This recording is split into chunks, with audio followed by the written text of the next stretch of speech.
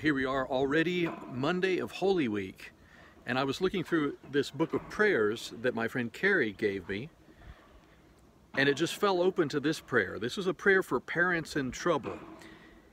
And I know the stress level is a lot higher now for parents with all the additional responsibilities of teaching their kids at home and trying to make things okay. So I think this is absolutely right. Let's pray this prayer for parents in trouble. It's by John W. Vannorsdall. Lord, you are present everywhere. We ask your help for those of our parents who are in trouble. Where they are at odds with each other, we pray for a breakthrough and reconciliation. Where a job has been lost, grant a new opportunity for useful work. Where there is sickness, we pray for healing and strength.